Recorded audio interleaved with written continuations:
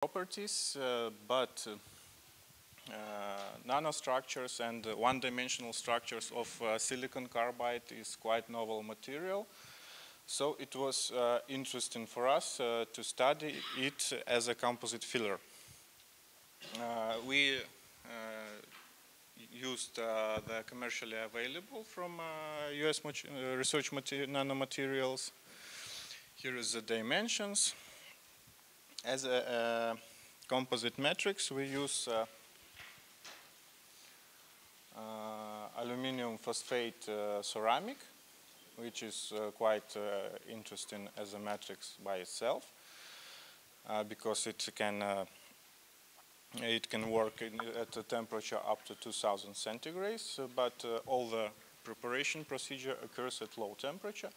So there are two basic components, and as well as one optional for the ceramics is a filler and a binder, two basic.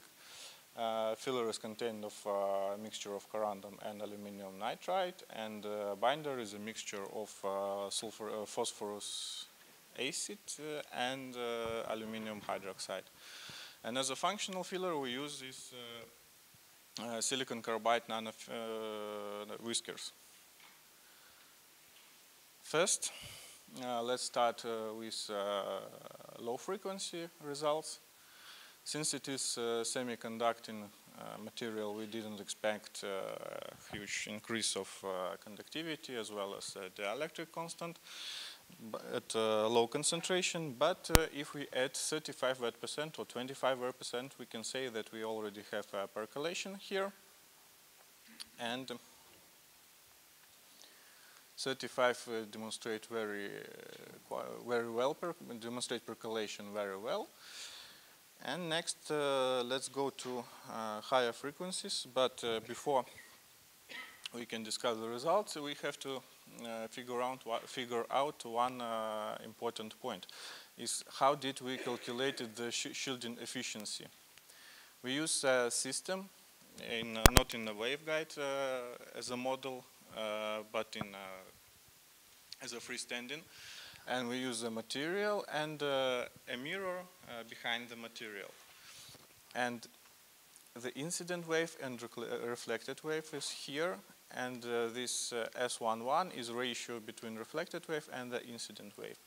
And in this case, in case of this system, this ratio can be evaluated as follows. So it depends on wavelengths, as well as dielectric permittivity.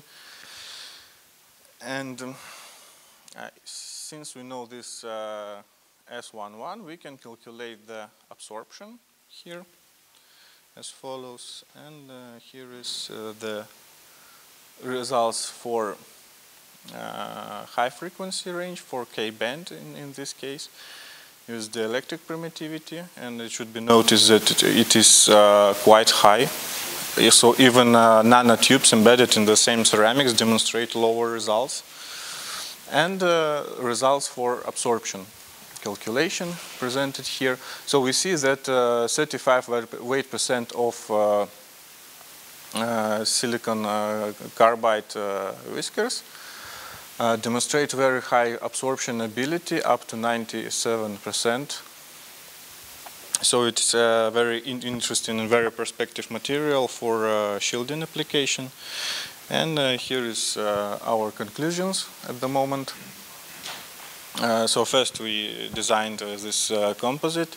We studied the dielectric properties in wide frequency range, and we may say that the shielding efficiency is quite high.